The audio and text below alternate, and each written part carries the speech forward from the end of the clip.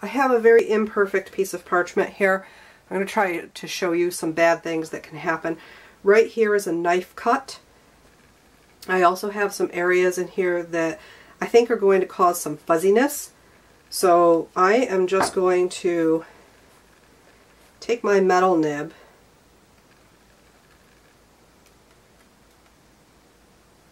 see how that it sort of threw me a little bit.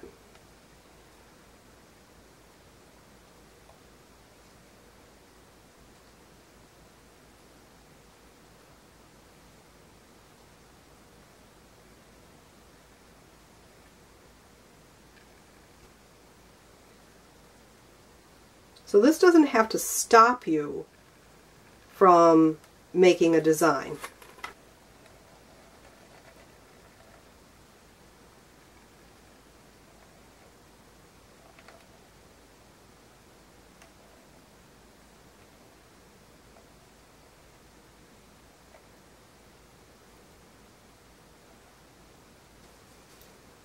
But if you were writing across this, just be very cognizant that that could throw you.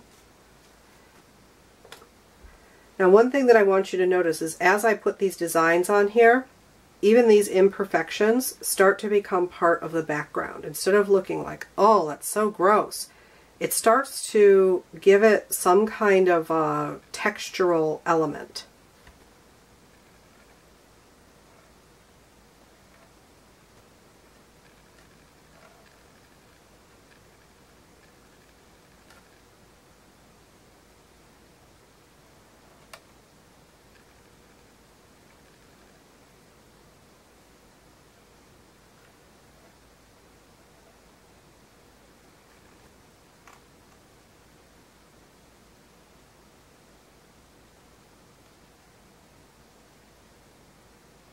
It is much easier to do this writing if you have a line to follow.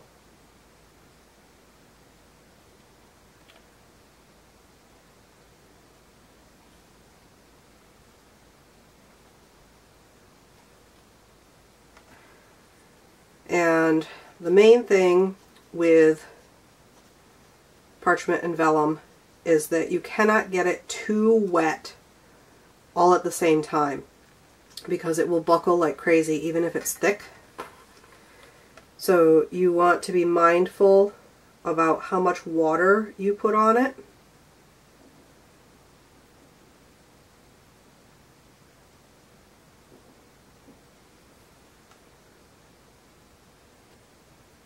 So instead of heaping up the water on it, you want to have more of a dry brush technique.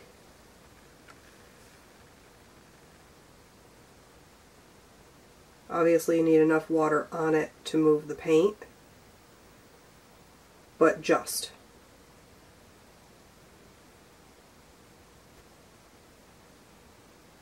So I go around the whole thing and I figure out what I want, what color I want each one to be. And this is a very small piece, but if you had a larger piece, you could make it around the entire artwork before you had to come back in with another color on top of it. You'll get a little bit of a raised bump wherever you wet it. And that is part of the magic of parchment and vellum, because it creates this sort of almost a tattooed effect.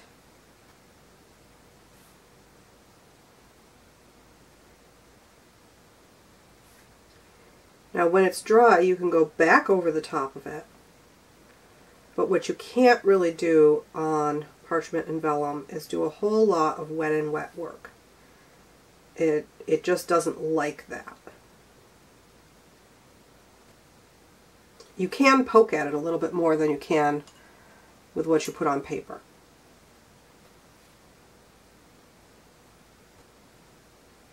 Obviously, if I were going to gild this, I would do it ahead of time. Watercolor gold, it's just mica pigment stuff,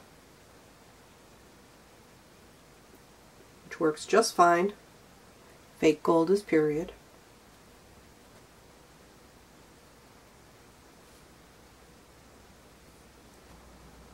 changing my mind on that color. So this is actually something that you can do on vellum. You can change your mind on a color. After I let that dry, I can come back in on top and do secondary colors or my white work or whatever I want to.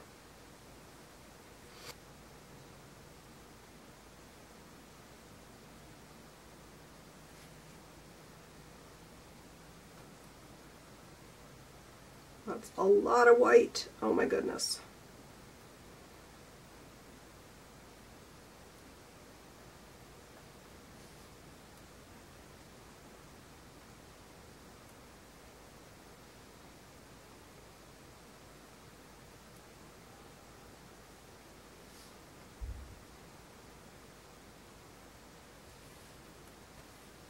I don't like that.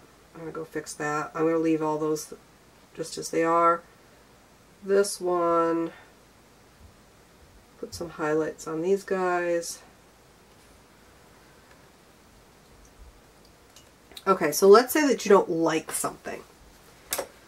What you can do on parchment, just like on watercolor, is that you can make a little targeted blot and blot that off. Okay, because we let that totally dry, it's almost tattooed in. If I wanted to, I could probably scrub most of that pigment off as well.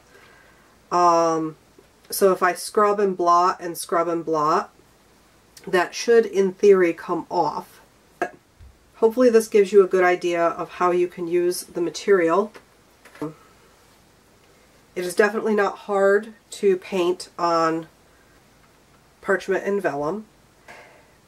It performs approximately the same as the other papers or substrates. There are some minor differences. In my opinion, it's one of my favorite things to work on. So even taking a very rough piece like this, we actually ended up with a nice little bookmark.